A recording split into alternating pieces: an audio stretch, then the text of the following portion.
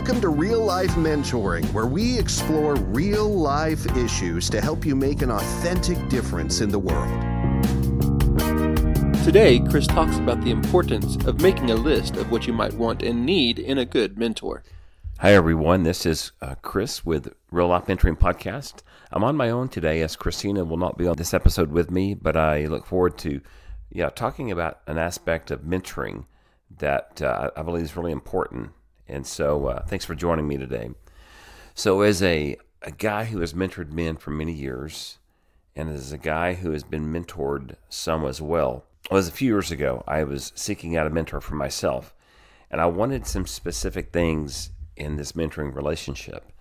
And so I thought, well, I will sit down and I will make a list. In fact, so that's what I want to talk to you about today is the importance of making a list if you want a mentor. And what a gift it is, I believe, to have a mentor. Make a list. We make all kinds of lists for things like I'm going to make a list to go to the grocery store. I'm going to make a list of things I want to accomplish this year. I want to make a list of maybe things I want to achieve with my health, with my nutrition, with my fitness goals, things like that. And so what if you made a list of things you would like in a mentoring relationship for your mentor to be? So I'd like to go over some of those in this episode with you. So as I was sitting down at my desk and opened my journal, took my pen, and I began to say, okay, God, I want to have a mentor this year. And there are some specific things. So I pray about everything. And so God, show me what are some things that I want and need, because those are two categories that are both important in seeking out a mentor. There are things we need in having a mentor, but there are some things that we just want as well. And so I'll talk about both of those with you guys. But the first thing I put down, I wanted a man of God. I wanted someone who would speak truth to me. And I specifically say a man of God because I want a man who would mentor me to seek out wisdom from God. Man's wisdom is good to a point, but we get to a point we hit a brick wall and we only have so much knowledge, understanding, and wisdom. Well, and I actually believe that apart from God, man has no wisdom. That is, if you believe in the Bible, that's biblical. So I said, my first top priority, I would like to have as my mentor a man of God, someone who would speak truth to me, who would know God's word, not a theologian, but someone who reads it and studies it and applies it to his life. And someone I could say, Chris, this is what God says in this situation. Another aspect I put down, another thing that I wanted a man to have the courage to be real, to be transparent. One of the great benefits I've discovered in mentoring is the opportunity for two men and or two women to come together and experience real transparency where everything's put on the table. At some point, such trust is built between these two people, a mentor and a mentee, that everything can be talked about. But I can tell you that takes courage because I don't like admitting. I don't wake up in the morning going, I get to admit my faults, my sins, my mistakes, my fears. But when you can do that with a trusted friend and a mentor, it does something to the brain and to the heart. I've experienced that numerous times. So I want a man of God, someone who will speak truth to me. I want a man who has the courage to be real. Tell me about your own junk. If you're my mentor, and if you act like you have it all together, I don't need you in my life as a mentor because, first of all, that's not truth. That's not reality. I learn so much more at times from a man who will be honest about his own struggles, his own challenges, his own sins, and how he has walked through them and walking through them. I also want someone who is respectful, meaning someone I can look up to. And one of the biggest things that I can look up to is when another man is humble. And it's not weakness, it is true humility. There is such true confidence and strength found in true humility. And God talks about that in the Bible as well, that actual real humility is actually strength. So someone who's respectful, someone I can look up to. I want someone that I could submit to. And I don't wake up as a man going, who do I get to submit to today? But when there's a man in my life who is trustworthy, I believe he listens to God, he has the courage to be real and transparent, that I have no problem submitting to that man and saying, this is what's going on. Give me some insight, give me direction, and I will submit to that. I also want a man who is assertive, who is deliberate, and who is intentional. This is so critical for me. One of the biggest challenges that I face in life is, I guess, not challenges. One of my biggest frustrations, I guess I would say, is dealing with the idea of men being passive in our culture, in our society. It drives me crazy. It's not a criticism, but I have not had many good role models of men in my life who were assertive, deliberate, and intentional. It is so critical when a man chooses to be passive, and I believe that passivity comes from fear. But when a man chooses to be passive in his marriage, in his relationship with his children, on the job, with his own personal life, he will impact a lot of other people in a negative way. Years ago, as I was processing the idea of being assertive, and I thought about the word of catalyst. So I had this image of all these men sitting in this log cabin, and it could be women, but because I'm a man, I'm going to speak from a man's perspective on this episode. We're all sitting in this log cabin, and we want to be together. It's a men's retreat, let's say, but it is freezing inside, and there's a beautiful fireplace sitting there, but there's no fire. There's wood, and everyone's sitting around freezing. And the catalyst, the man who chooses to be assertive, deliberate, and intentional, would be the one to get up, walk over to the fireplace, pick up the box of matches, strike the paper, put it on the wood, and within minutes, you would have a roaring fire which would impact every man in that room. Every man would be physically warmed because of the intentionality of that man. That is a simple illustration, but it resonates with me, and I hope it resonates with many of you. The world is waiting for men to stand up and be assertive, be intentional, and be deliberate. There's no arrogance in this. You can be assertive, deliberate, and intentional with no arrogance. I don't have time for arrogance, but I want to be around men who take the initiative. Another aspect I want in a mentor for myself, I want a man who sees the big picture. Someone who is a bit of a visionary, who can see beyond the present, the current circumstances, who can dream with me. And you may not need this, but for me, I am a visionary. I'm a dreamer, and I see potential in so many things. And so I want to be able to sit down with this man, this mentor, and not be embarrassed to say, hey, this is what I'm thinking. This is what I'm hoping for. I know it may look crazy. I know that it may sound like it's out of the mainstream, but as I pray about things and I believe God gives me an idea or a thought or a vision or a purpose in something, I want to pursue it. And I want a mentor who will believe with me to go, well, Chris, I don't know how that's going to happen, but let's process it together. An example I have a few over the years of my life, but when I lived in Vienna, Austria with my family many years ago, I remember I had a supervisor and said, okay, as an American, how are you going to impact this culture? Well, my wife and I had been mentors for many years, and I told him, I believe that I'm going to have an impact in this culture by the mentoring work that we do. And my supervisor looked at me at the time, he was an American, and he said, well, that doesn't fit this culture because people, Austrian men as a whole, will not open up and talk to you about their personal lives. And I was discouraged for just a moment, and I thought, wow, okay, maybe I'm wrong. I've come to this new culture. Am I bringing my own American culture with me? Yes, I did to a certain point. But I thought, wait a minute. Mentoring is about authentic relationships, and that's how God has created us.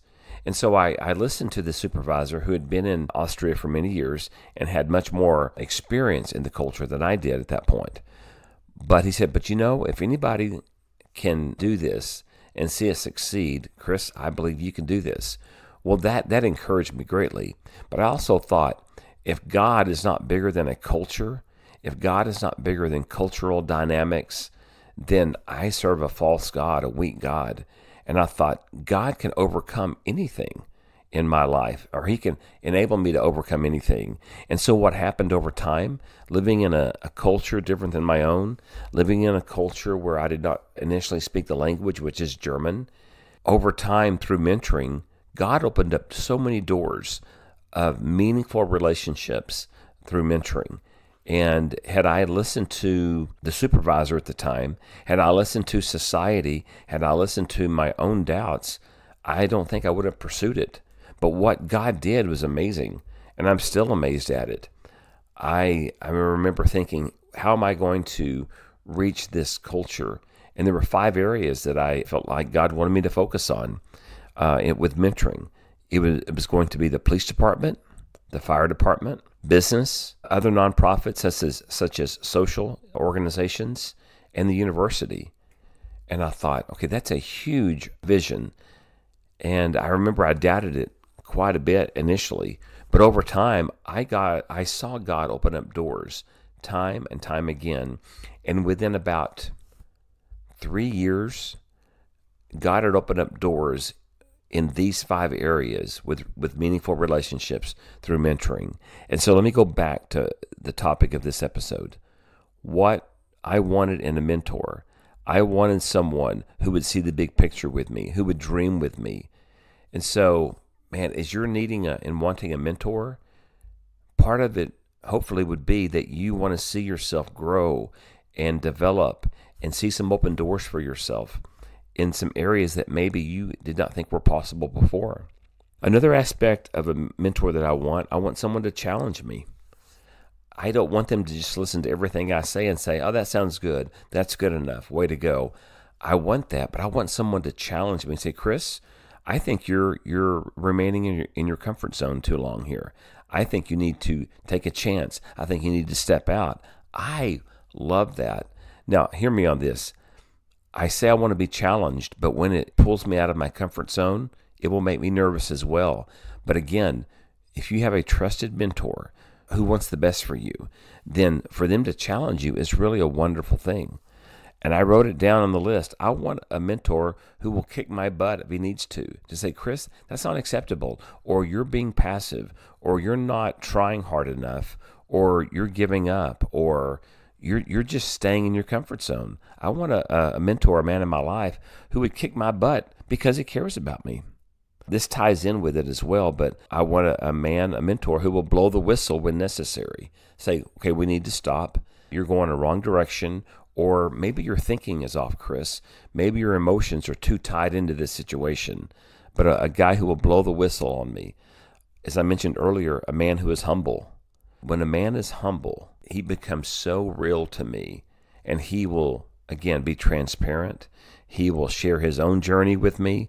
He will share his strengths with me.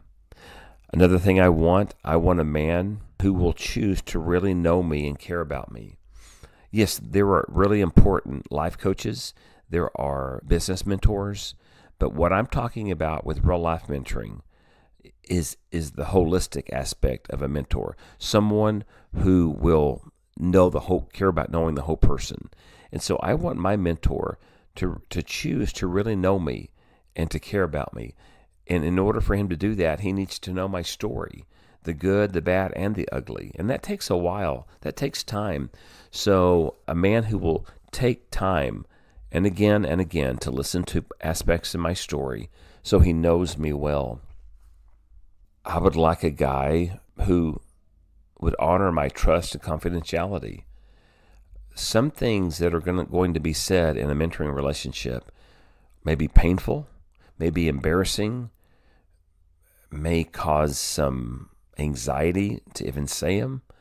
And I want to know that a mentor will honor my trust in him and will keep things confidential unless I give him permission. I tell men all the time when we begin a mentoring relationship, I tell them, here's a few beginning guidelines. Trust and confidentiality are a must to be built. And I will not share anything you share with me unless you give me permission to do so. Shame and guilt are never allowed. And so I need someone who I can really trust and who I know will keep things confidential. And at the time, and I would still like this, I needed a mentor who had business experience, someone who had experience starting a company or a nonprofit. And I say that because when my wife and I started this nonprofit that we lead today called Fahrenheit Real Life Mentoring, I had no background in business.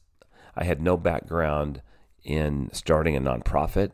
And so to have a man in my life who would mentor me, who would give me insight to his own journey, Chris, do this, don't do this, consider this, that is still something that I need on an ongoing basis. And so, yeah, there's so much more. But at the end of the day, I want a man who will really choose to get to know me and care about me. And when a man knows me and cares about me, then these other areas, these other things that I want and need in a mentor are so much more easily attained. So as you are thinking about having a mentor, first of all, it takes courage to ask for that, usually for men more so than women, I believe. It takes humility, because when you say you need a mentor, you're saying, I don't have it all figured out. I don't have all the answers. Guys, guess what? No one does. And the sooner you can admit that and embrace that, man, the sooner you're going to be able to grow and develop as a person yourself. And so if I could give you advice, humble yourself and say, what do I need and want in a mentor? And then go after it. Find someone. Maybe it's on the job. Maybe it's within your extended family. Maybe it's a neighbor. Maybe it's someone in the church. Look around and make a list. Does this person have at least some of these qualities that I would need and want in a mentor? And if they do, go after them and say, look, would you consider this? And I can tell you, I continue to be so encouraged, thankful, blessed by being a mentor to others and the times that people have mentored me. I believe God has made us to need one another. And it is so incredible when relationships can be built between a mentor and a mentee, where trust and care are given, and anything in the world, anything can be laid on the table and talked about. It's really a beautiful thing to have these meaningful relationships. Life is about relationships at the end of the day. So thank you for listening, and we will catch you next time. We want to thank you, as always, for listening. If today was helpful, if something that you listened to was helpful, we would really love it if you would go to Apple or Spotify, leave us a review, download, subscribe, and for all things related to podcast, if you'd like to give a financial contribution to help us continuing bringing this sort of broadcasting to you, just go to FahrenheitMentoring.org. Hi, this is Chris Corral, producer of the Fahrenheit Real Life Mentoring Podcast. This podcast is produced through a partnership with the Confetti Corral Boutique and Michelle Corral Realtor. To find out more about these businesses who support our vision and ministry, go to confetticorral.com or find them on Facebook.